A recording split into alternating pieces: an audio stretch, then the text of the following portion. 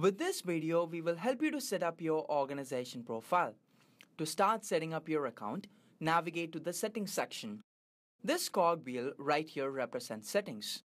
Below, you will find the Organization Profile option. You can enter all the basic information about your organization here, like company address, contact information, industry type, etc. Add or upload your business logo here, which would be shown in all transactions, like invoices and estimates which you create in Zoho Invoice. This gives a professional touch to your invoices. This is the name of your organization. If you wish to change the name of your organization, you can edit it here.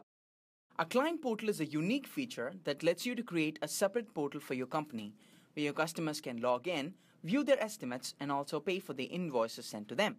All you have to do is type in a name for your portal and a banner message which you would like to display in the portal's homepage. Choose the industry type under which your business falls in from the drop-down. Enter the address of your company here. This is also the organization's address. This will be shown on all transactions sent to your customers. Enter your name and email address here. Please note that the email address you enter here will be the one from which your invoices and estimates are sent. You can also change the primary email address by just typing in the new email address. A confirmation email will be sent to the new email address.